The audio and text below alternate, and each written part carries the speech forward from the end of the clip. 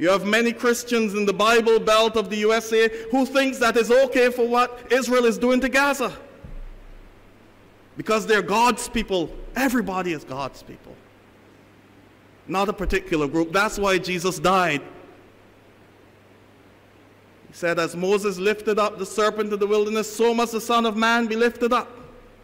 And I, when I am lifted up, I will draw the whole world to myself, not a particular group. So the church must be bothered. The church must be bothered when atrocities are taking place in our midst. And we are not speaking forcefully against them.